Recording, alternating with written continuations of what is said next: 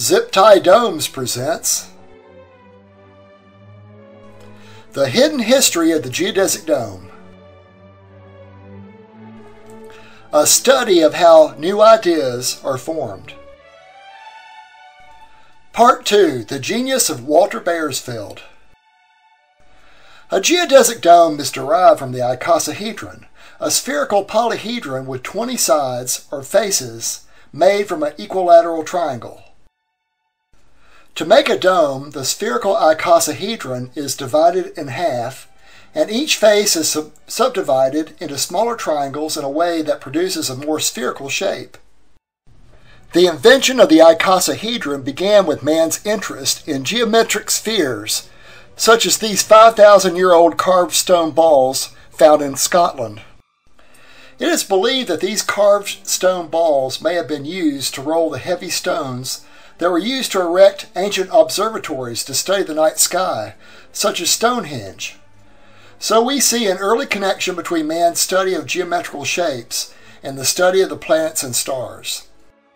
Beginning in the 1st century AD, men made these bronze dodecahedrons, which are a 12-sided polyhedron made from pentagons. They also made this 20-sided icosahedron, which is the foundation shape for the geodesic dome. The icosahedron was first described by Plato in his essay, the Timaeus, in 360 BC. Since the icosahedron was described first by Plato, it is called a Platonic solid. Aristotle said that Plato's discovery of the icosahedron was based on the earlier work of Pythagoras, nearly 100 years earlier. Like Plato, Pythagoras studied these geometric shapes and the heavens above him, and wrote essays on how the earth was round, long before men knew otherwise. Other men, such as Leonardo da Vinci and Johannes Kepler, were interested in these spherical geometric shapes. These spherical shapes, such as this one by da Vinci, and the study of the heavens, as in the case of Kepler and these spherical shapes that he drew, are somehow tied to each other, perhaps because they saw the heavens as one gigantic sphere and struggled with how it was constructed. And so Kepler and others studied these geometric shapes to understand the movements of the heavens. To help the general public understand the movement of the planets, large mechanical planetariums were built, such as the Royal IJs Isinga Planetarium, built in 1781 in the Netherlands.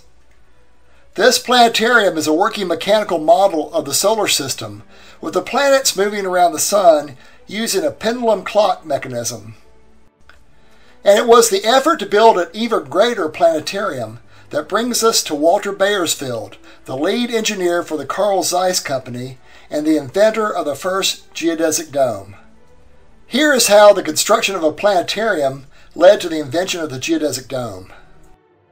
In 1905, Oskar von Miller, who was the founder of the Deutsche Museum, commissioned the Zeiss Company to build a mechanical planetarium for the Deutsche Museum in Munich, Germany.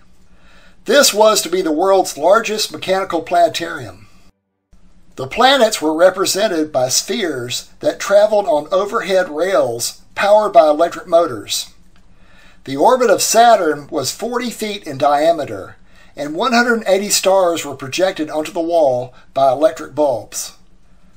The completion of this mechanical planetarium was interrupted by World War I, and so it was finally opened to the public in 1924. But this was a complicated machine to build and maintain, and it was limited in what it could do. So, during this same time, Oskar von Miller began working with the German astronomer Max Wolf, along with Walther Bauersfeld, to design and build a new type of planetarium using focused pinpoints of light created by an optical projector. This was a perfect fit for Walther Bauersfeld, who was the lead engineer for the Zeiss Company, as Zeiss at that time was the leading manufacturer of camera lenses and other optical equipment. Walther Bauersfeld designed a new type of optical projector called the Zeiss Model 1, which would be mounted centrally inside a dome-shaped building, projecting points of light representing the motions of the planets and stars onto a white surface on the interior of a dome hemisphere.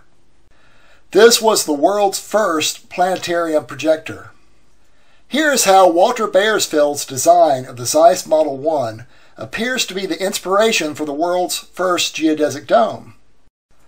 The Zeiss Model 1 would be required to project individual points of light on the inside of a dome to represent each visible star, with other points of light representing the sun and visible planets of our solar system as they travel across the night sky in relation to the fixed positions of the stars. From this Zeiss company diagram, we see that the cylinder on the left side of the projector was designed to project the points of light to indicate the Sun, Moon, Mercury, Venus, Mars, Jupiter, and Saturn as they moved across the night sky in the plane of the ecliptic. The projector head on the right is the star field projector ball, with each separate projector lens used to display a fixed section of the stars in the night sky. Bauersfeld carefully designed the star field projector ball so that the projection fields would not overlap each other. To do this, Bauersfeld used a truncated icosahedron, which is like a soccer ball, as the pattern for the placement of each projector field.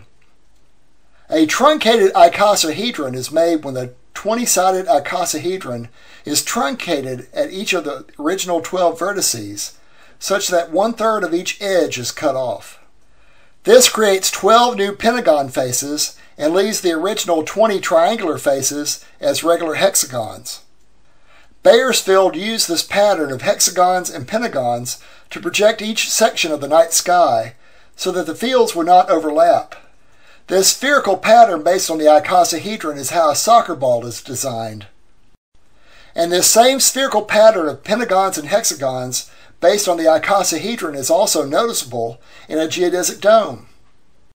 So, when Walther Bauersfeld solved the problem of how the planetarium projectors would be arranged using a pattern of a truncated icosahedron, the same icosahedron shape created the idea for the design of the world's first lightweight geodesic dome. For Bauersfeld's next problem was to build a dome-shaped spherical projection screen in a building to house his planetarium. But there was no real estate or open place to build his new planetarium other than on the rooftop of the Zeiss factory in Jena, Germany. This roof had not been designed to support another building on top, which required Bauersfeld to design a spherical structure made from steel that was also very lightweight. So, Bauersfeld took the same shape of the icosahedron to design a projection dome, but instead of truncating the triangles, he subdivided each triangle up to 16 times, making 256 chords, or struts, for each of the original triangles in the icosahedron.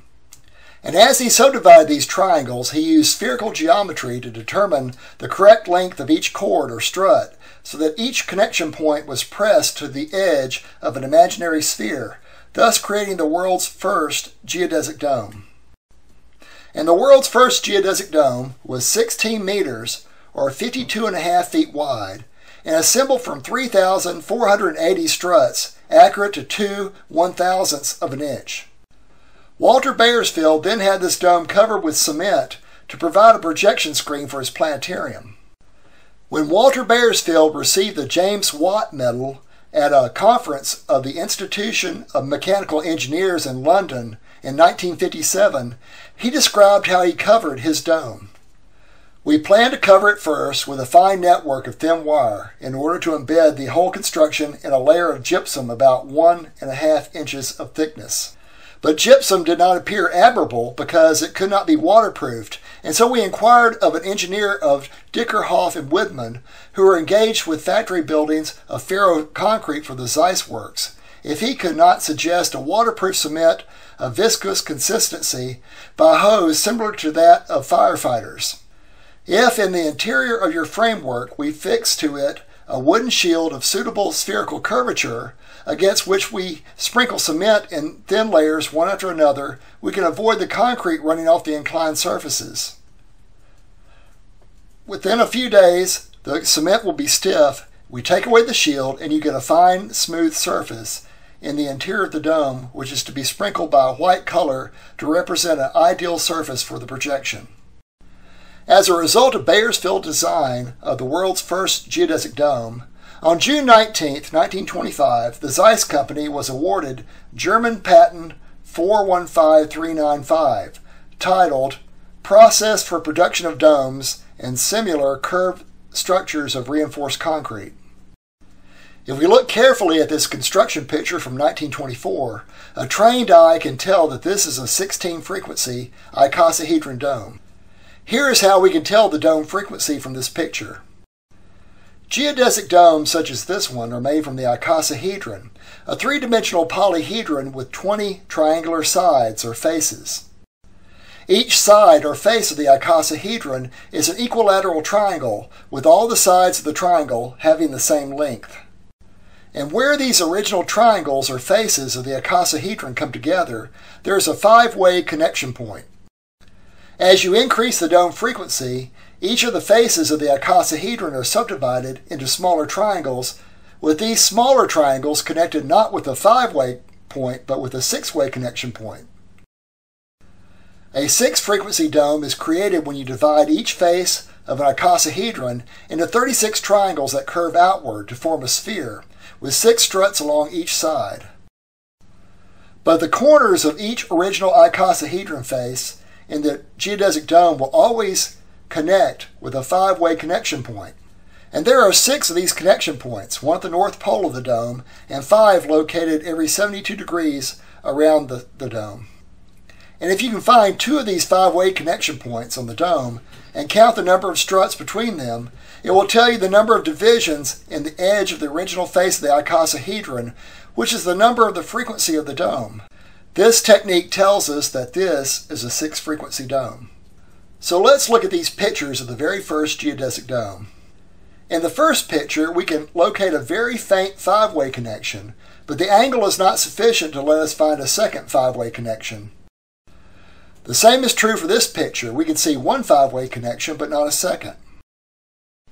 In this picture, taken on the inside of the Bauersfeld dome, we can find a five-way connection at the top of the dome held by the support beam, and 2 others on the side of the dome.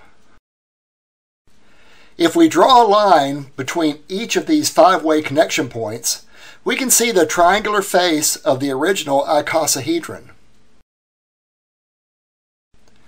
And if we count the struts between 2 of the five-way connection points, we can see that this is a 16-frequency geodesic dome.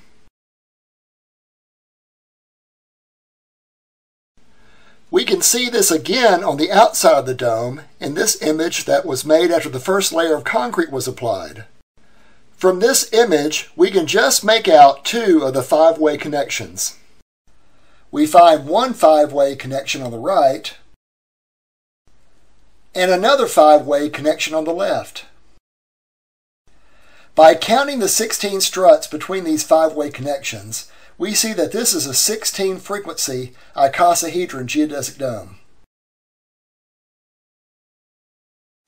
After the dome was sprayed with concrete, an outside covering was placed over the dome, and it was opened to the general public in August of 1924. In this picture, you can see the rooftop geodesic dome on the right, resting on the top of the Zeiss factory in Jena, Germany in 1924.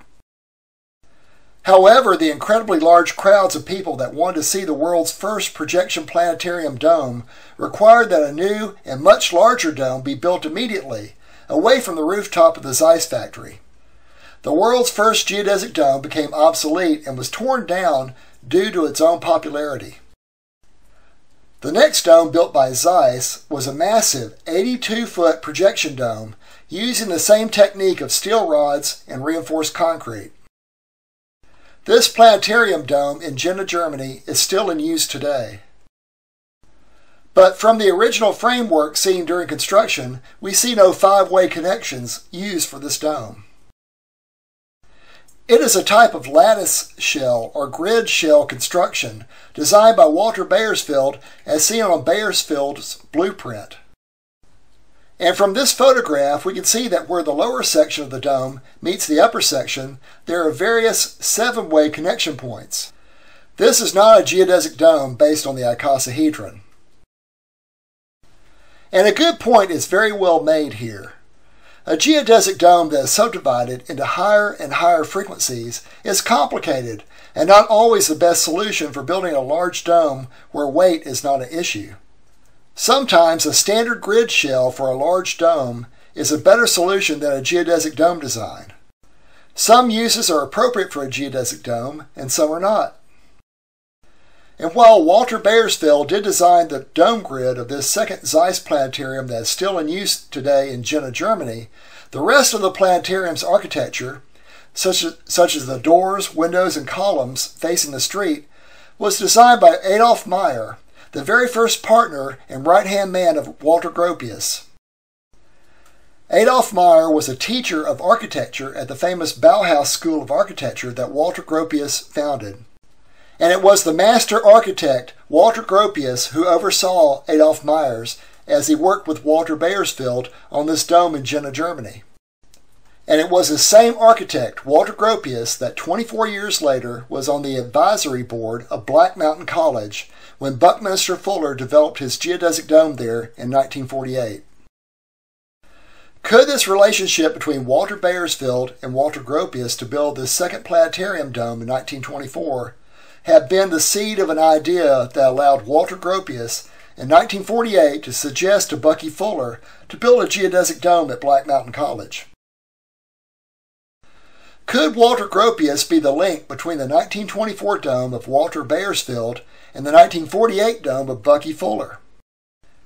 In the next video, which is part 3 of this series, let us examine the interesting life and teamwork of Walther Gropius. If you find this video interesting, please give us a thumbs up and subscribe to our channel.